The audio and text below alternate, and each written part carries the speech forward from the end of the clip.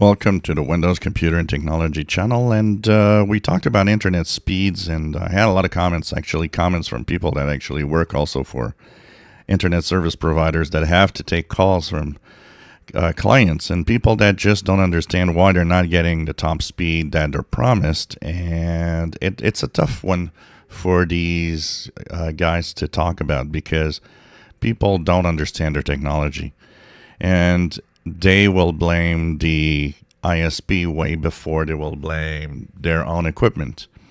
Yet the equipment, especially when you start getting at a very high speed, is the number one problem for speed most of the time.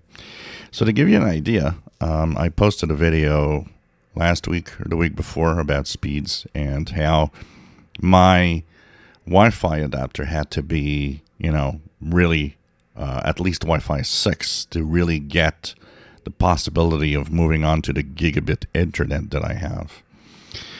But you know what?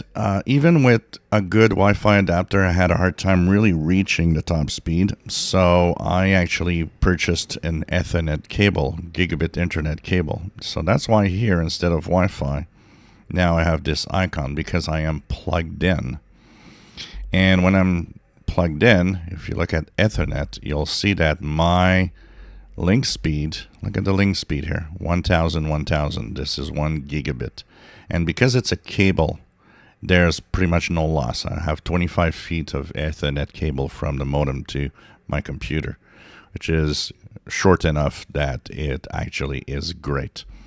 So now, if I do my speed test, it really truly gives me, and here's the result of this, the speed. So my ISP rates the download speed at a maximum of 940 megabits per second and the upload speed at a maximum of 50.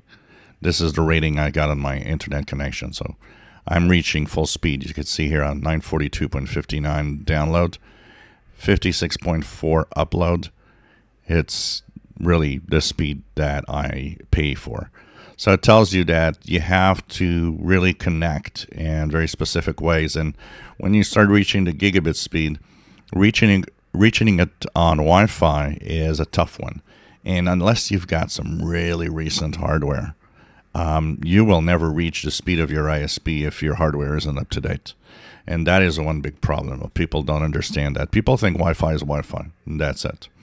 Well, Wi-Fi is more than Wi-Fi. It has protocols, it has different technologies, it has generations of Wi-Fi.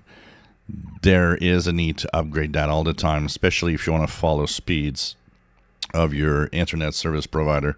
And, people tend to think that, they'll just get that better speed and it's going to be there. But most of the time, your hardware cannot actually work at that speed. The other big problem is people have the impression that if you have faster internet, all of their computer is going to be faster everywhere. Everything they're going to do is going to be faster. Nope. It has only one place that it's faster, and it's when you access the internet with a browser or when you download files. The rest of your PC itself, the speed of the internet has no influence on the speed of the computer. It's very important to understand that too.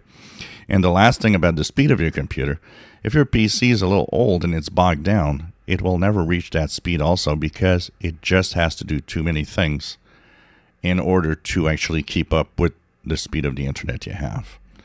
So that was a little update concerning my gigabit internet connection that I now have. If you enjoy my videos, please subscribe, give us thumbs up, and thank you for watching.